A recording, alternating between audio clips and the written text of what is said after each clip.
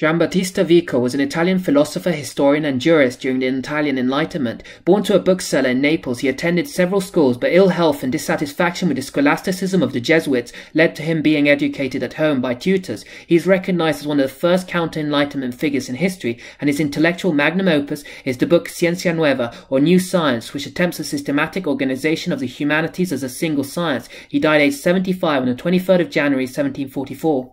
Please like, comment and subscribe. Thank you all for watching.